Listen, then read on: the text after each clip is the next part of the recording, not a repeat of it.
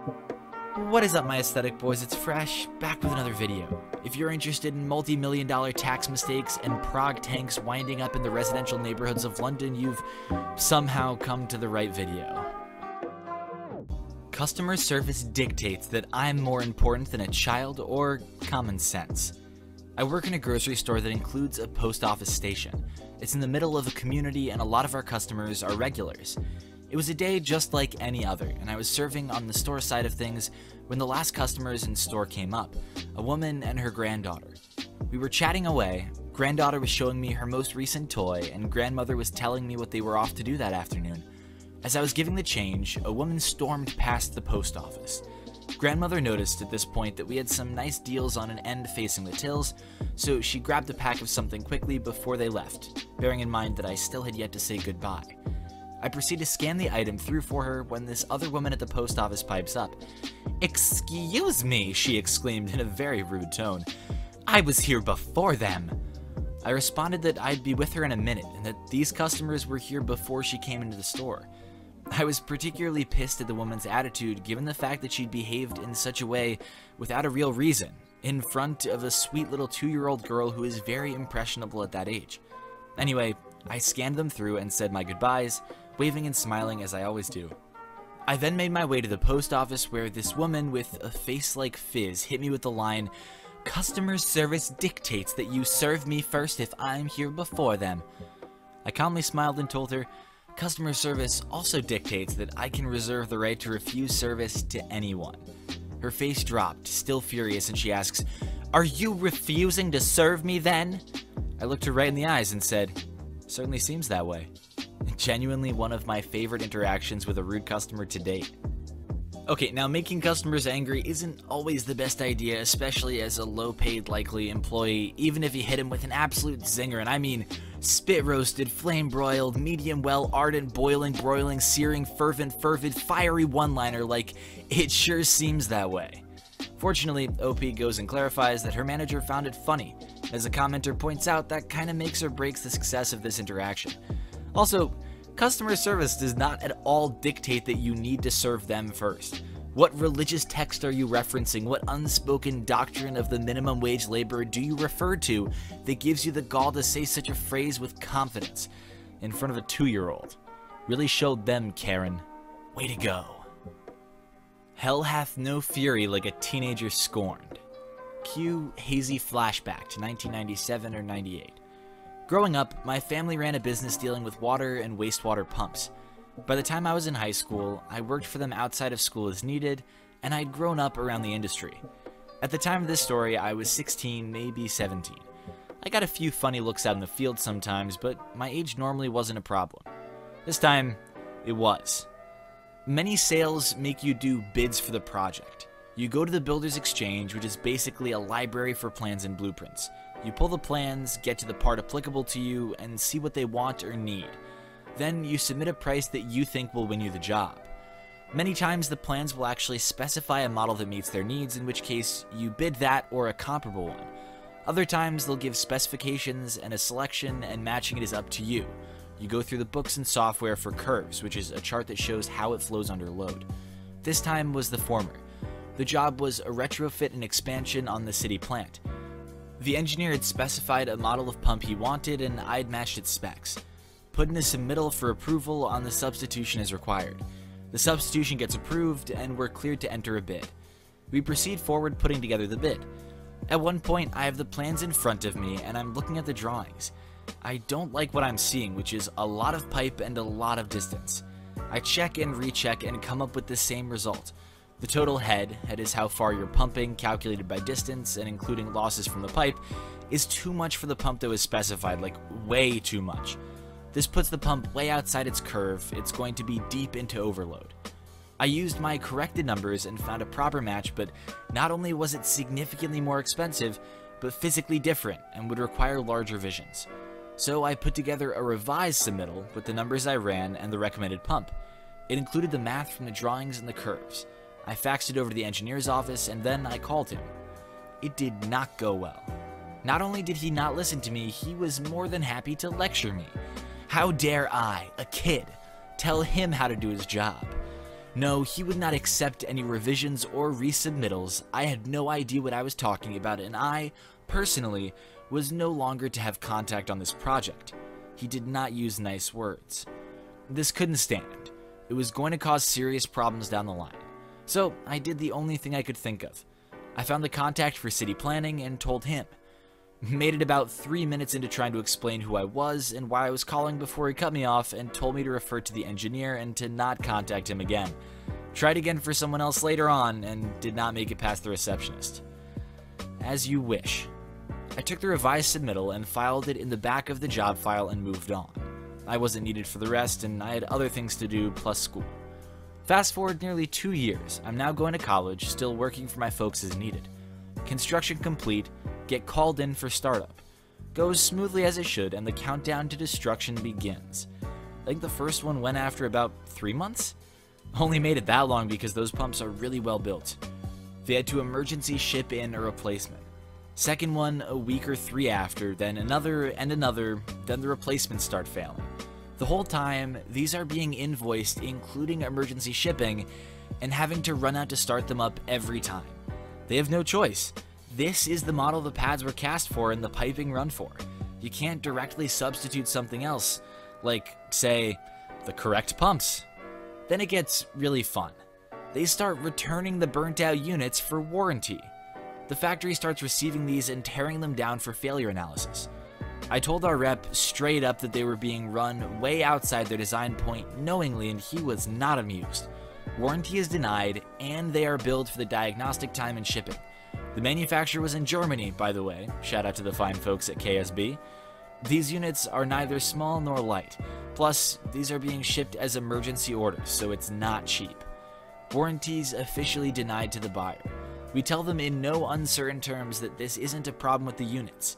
This is now almost a year after the plant was due to come online. Now things really start to go down. City Council gets involved because this is a municipal plant. Lawsuits are threatened and a council meeting is scheduled to discuss further action. I marked the day and arranged with my teachers to take a few days off. I didn't live close to home. Drove 3.5 hours to see my parents and to visit their filing cabinet. Right where I left it.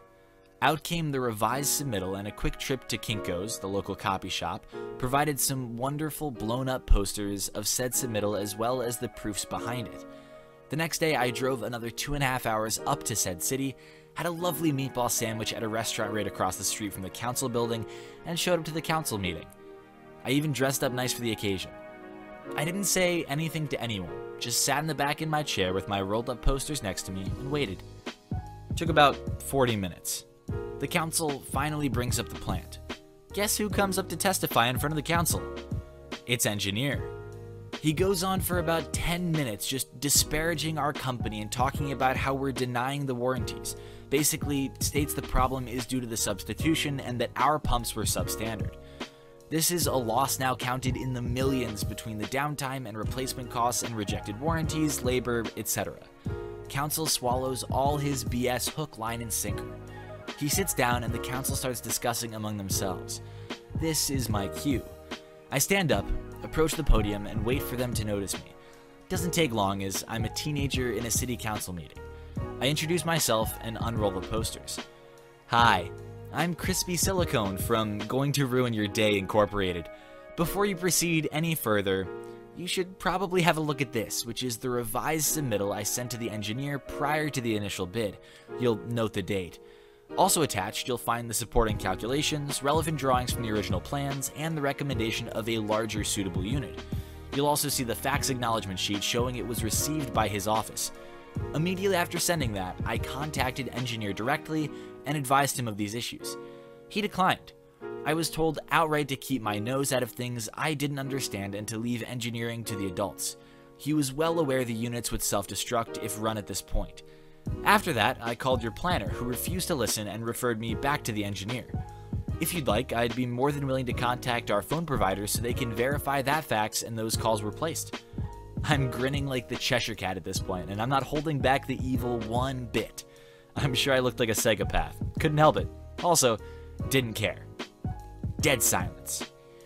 So yeah, the warranties are void as all the units were operated well beyond their design point. I still stand by the revised submittal, so feel free to call when you're ready. I'll leave these here. Still completely silent. The entire council looks like I just dropped my pants and mooned them. Then, after a few seconds, one of the ladies in the council gave me a, "Thank you, Mr. Silicone. You can go now." I left my posters on the podium, turned, and walked, making full eye contact with the engineer as long as I could with that same grin. He looked like he was probably gonna vomit. I didn't stick around to check. I stopped by to give my folks a hug on the way back to school, and that was the end of my involvement. No idea what happened to engineer or planner, but the city paid every invoice in full without another peep. They had to continue to purchase replacement after replacement to limp it along while simultaneously trying to refit the plant. They finally got it fixed after about another year, but by that time, I can't even imagine how far over the projected estimate they actually were. I do love this story, I promise, but I also hate it at the same time. I hate it. I think there are some really good things that tax money goes to, like schools, roads, utilities, I understand their use. But paying millions of extra dollars because an engineer couldn't do his job right, that ain't coming out of anyone's pockets but the taxpayers. I think the only people who really came out on top of this are KSB, the manufacturer OP referenced. They're a multi-billion-dollar international Germany-based pump company that employs over 16,000 people and just got a nice little boost from good old American incompetence. Getting all my paid time off paid out. Despite working in a high-stress, high-tech sales role, I believe that when you're on vacation or paid time off, you don't work and disconnect. Whenever I was on PTO and my manager would request something from me, I would email, "Are you asking me to work on my time off?"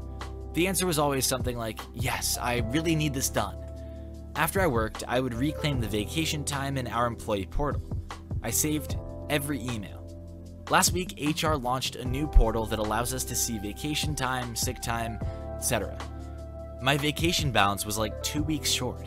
When I alerted HR to it, they said that they took back a chunk of time I had reclaimed because they felt I was abusing the system. Then I sent them every email from my manager asking me to work, documenting that it truly wasn't time off.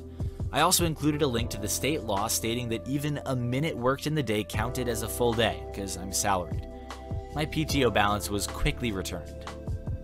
Man, you gotta love unions, boys. You gotta love labor laws that prevent employers from screwing over their employees on this kind of thing. If it's paid time off, it's paid time off. You know what I call working during paid time off? Working. Yep, that's it. I trash the seemingly frequent incompetence of the government quite a bit, but I would like to note that private employers can be just as, if not sometimes even more, incompetent.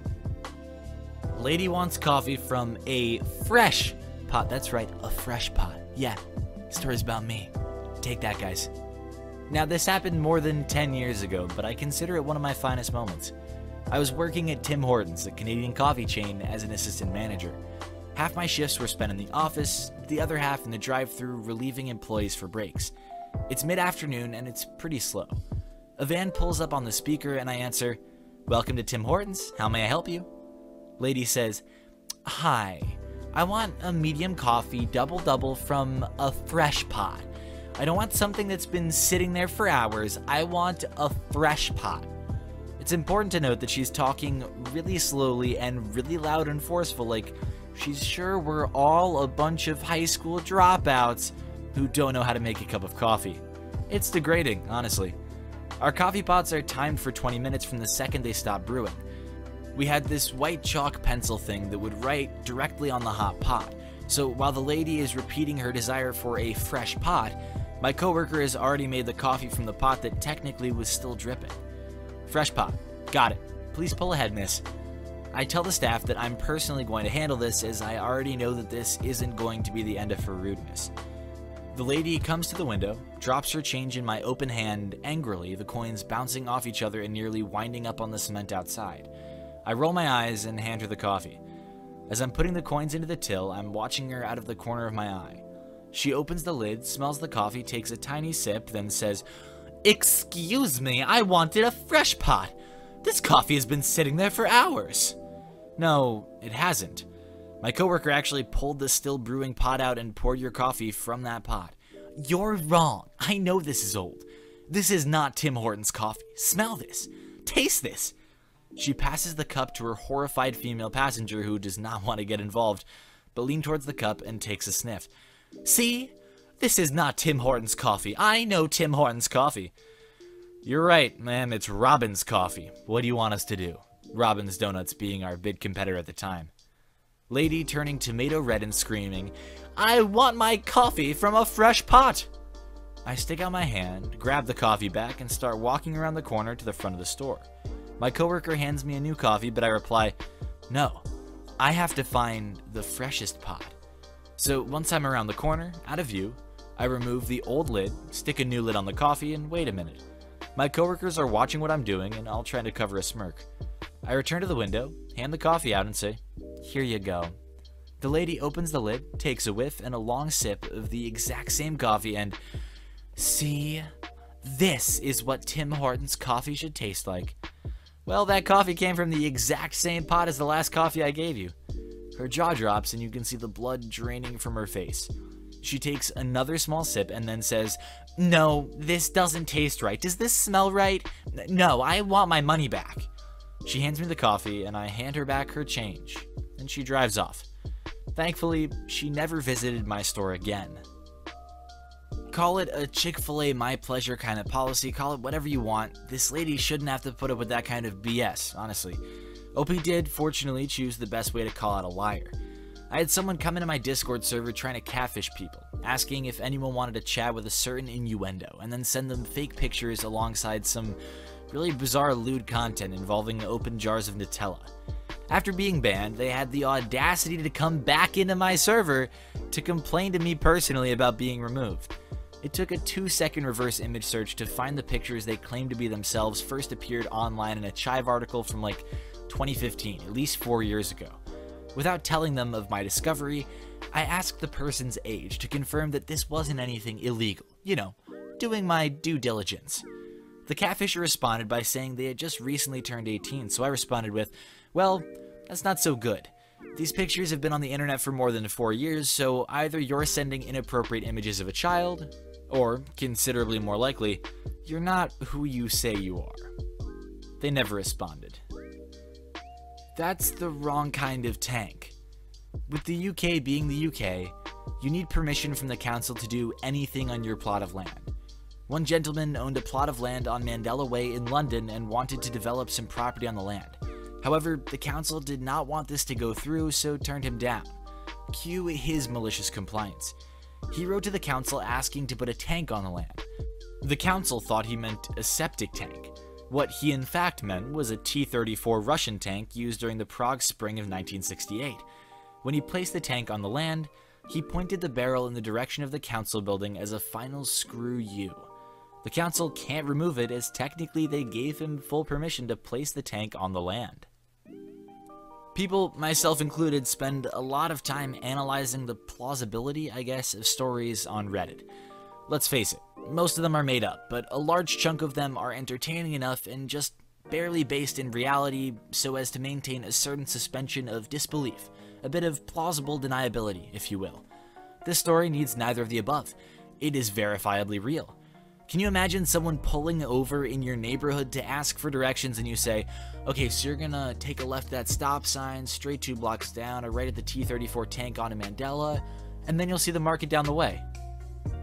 Thank you to everyone who watched this video. Be sure to subscribe for more daily Reddit content. Drop a like if you liked the video, and I will see you all tomorrow.